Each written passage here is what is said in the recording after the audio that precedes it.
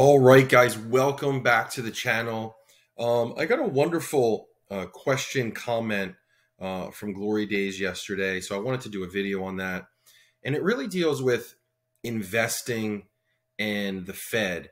And it allows me to really express my sensibility and worldview regarding investing in the Fed. And Glory Days mentioned, would love to hear your opinion on today's Fed's press release. To my mind, the power and significance of central bank policy should not be underestimated, even for long-term investors. Market perception seems to be quite different compared to what media is trying to tell you. Declining interest rates on the long end and rising equity markets versus imminent tapering. And then he goes on and he mentions two particular quotations that came out.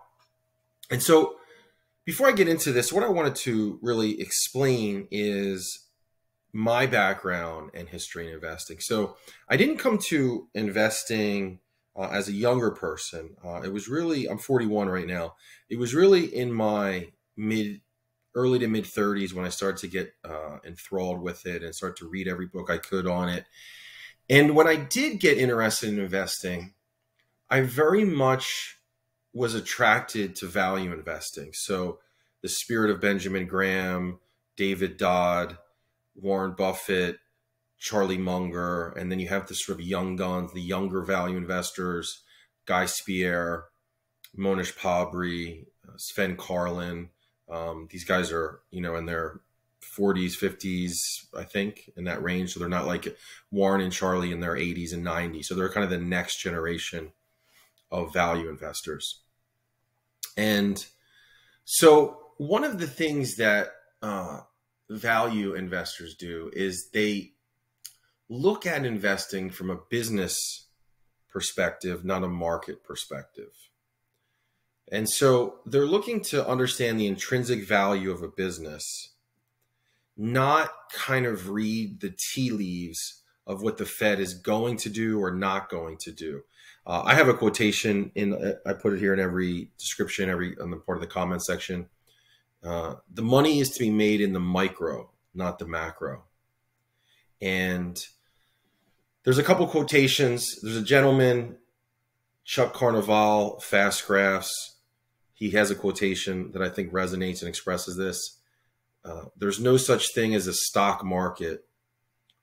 It's a market of stocks, or something to that effect. Or it's not a stock market, it's a market of stocks. Meaning you're looking at each individual valuation, each individual company situation is unique, with its CEO, with its vice president, with its factories, with its product, with its earnings per share. There's not some sort of the market.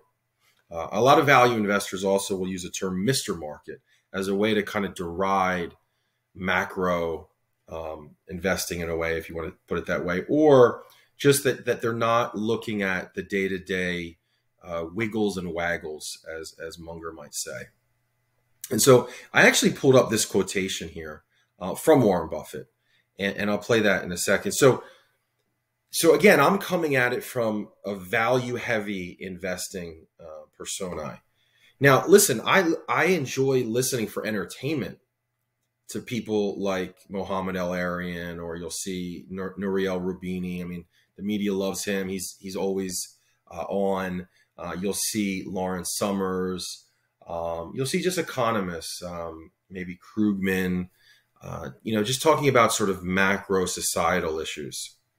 Again, before I play this Buffett quotation, another thing that he said in one of his letters is the market is there to serve you, not to guide you. Let me say it again.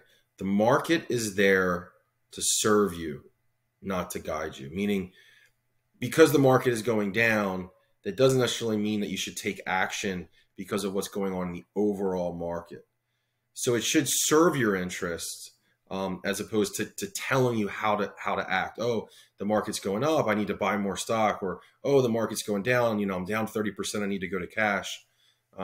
So that's, I think, a great quotation with it. I think the Chuck Carnival from Fast Graphs, and I think that particular Warren Buffett quotation resonates.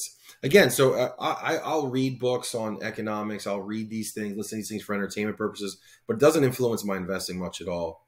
And so the other thing that Buffett had said one time was, the economists generally are poor investors. And that's something to keep in mind. There can be an interplay. But Warren Buffett at 22 CAGR is not Nouriel Roubini. I don't know what Roubini's CAGR is. But economics and investing, they can be different worlds. And of course, there's overlap. So that's another thing. But let me go ahead and play this 1 minute soundbite. And I think this was actually on the street, Jim Cramer's website business here. And so let me pull it up. I'm going to lower my face here. And here we go. In the investor mind, from China to the Federal Reserve, can the economy withstand a rate hike? Oh, yeah, it can stand a rate hike. Sure. Will we get one? I have no idea. No, I've never met Janet Yellen, and I don't think she'd tell me if I... Does it matter to you either way? Do you think about your own financial holdings differently, whether it's Wells Fargo, the warrant to buy Bank of America, or the insurance companies? I never give a thought to it. I have never bought or sold a stock. I've never bought or sold a company where what the Fed is doing or is likely to do entered into my calculation. That's true of my partner, Charlie Munger. Not in 50 years, and it never will. So do you think a lot of the attention that investors are placing on the Fed is a little bit overemphasis? It's a mistake to try and make investment decisions based on what you think the Fed is going to do. Just if you owned a farm, would you buy or sell it based on what you thought the Fed was going to do next week? Or if you owned a local little business that was good, if you owned an apartment house, would you say, maybe I better sell it because the Fed may do this or that? No, you just be content owning a good income-producing asset. And American business has been wonderful, Bowen, over the years. Well, it has for you, certainly. So if you're going to take a break from acquisitions after Precision Castparts, what are you going to be doing then? So there you go. He essentially says, I've never bought or sold a business based on what the Fed is going to do or not going to do. And the reason I kind of bring in my history is I'm very much descended from the spirit of value investing. And so it's just not something that informs my the way I look at things. I'm constantly looking at valuations and running screens and just looking at different businesses. And that's just kind of how I play the game. In addition to the value investing, I do other things, as you guys know, who follow this channel.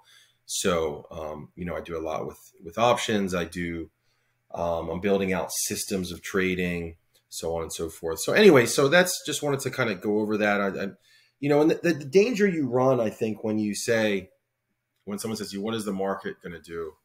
And you say, I have no idea. Or if you say, if the Fed does this, what do you think is going to happen with the Fed? And should I do this? Should I not do this? And you say, I have no idea. You come off as kind of a simpleton and what some might term as dumb money, because you don't have these like very specific decisions made with regard to how you think the Fed is going to do something. And then your reaction to it. It makes you sound really sophisticated when you can speak very fluently on these macroeconomic issues. So that's just something to also keep in mind. I read Howard Marks's book, and he has the I know camp and the I don't know camp, and he's kind of in the I don't know camp on predicting these things. So that's pretty much it for today. One other thing I want to show. I actually spent all day in my tomato garden, and it's a beautiful day when you're in your tomato garden all day and you come back in. I didn't really even check the market much. I was outside, and we're up 9,700 today. Definitely a nice feeling.